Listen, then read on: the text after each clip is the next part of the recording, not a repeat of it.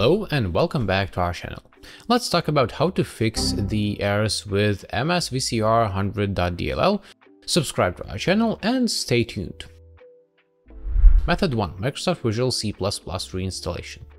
Microsoft Visual C++ has a lot of versions which are not compatible with each other.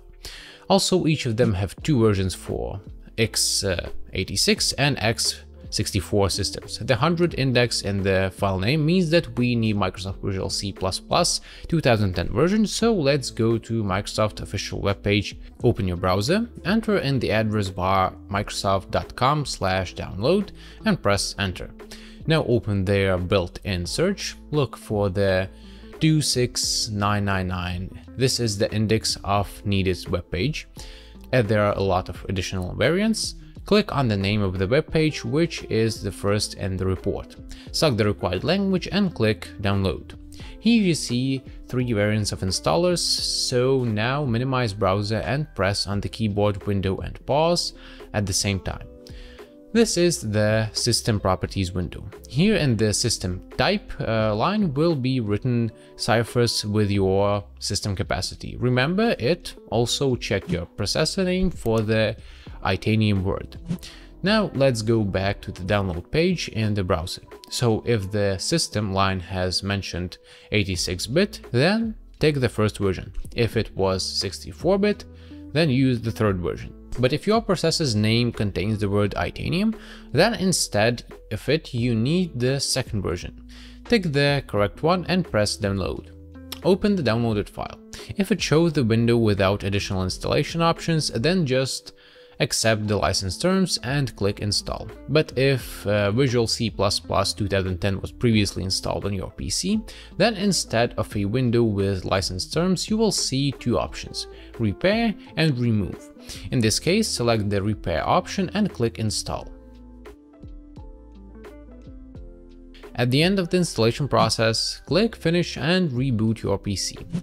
If this method didn't help you or you want to use an alternative way, then go to method 2.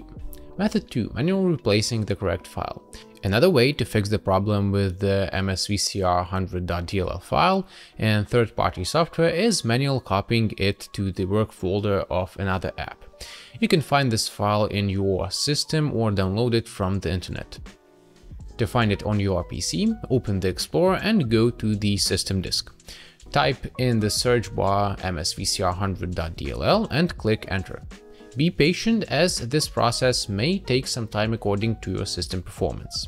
If it finds something, then select the needed file and press Ctrl+C on the keyboard.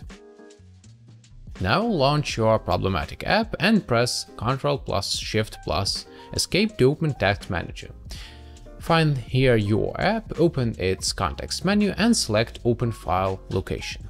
In the newly opened window, press Ctrl+V to paste the previously copied file. Restart your app and check if it helps.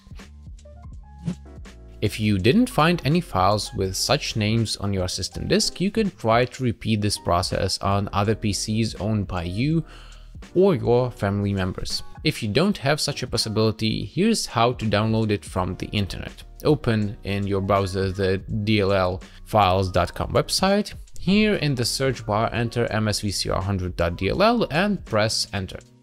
There will be only one result, press on it to open its web page. Scroll down a little bit and here is the list of downloaded links. Select the most actual version according to your system architecture. Note that 32 here means the same as 86-bit capacity. Press download, wait 5 seconds and unpack the downloaded file in any folder on your PC. Next steps are the same. Copy this DL file and add it in the root folder of the app. In very rare cases, apps may be designed for using only with specific versions of the MSVCR100 file. In such cases, it makes a reason to check other versions of the MSVCR100 file on the DLL files website. That's all. Like this video if it helps you and write in the comments if you have any questions about it. Bye!